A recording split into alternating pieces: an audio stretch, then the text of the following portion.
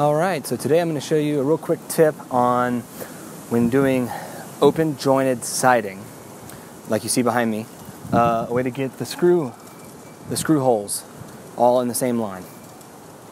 Here we go.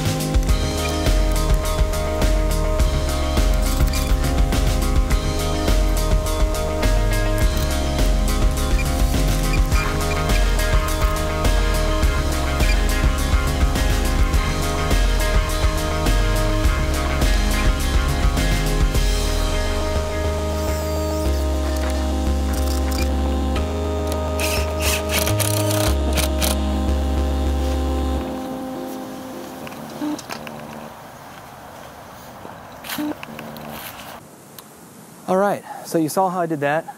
You basically just use like a plumb bob. I don't have one, but I used a lock, like an old master lock or whatever, tied it to a string. I would prefer to have used a thinner string, but that didn't work, or I didn't have one, so I just used like an open, or like a thicker, I guess it's like a closed line.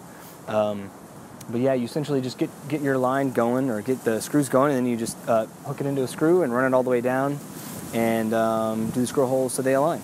And that's pretty much it. Thanks for watching.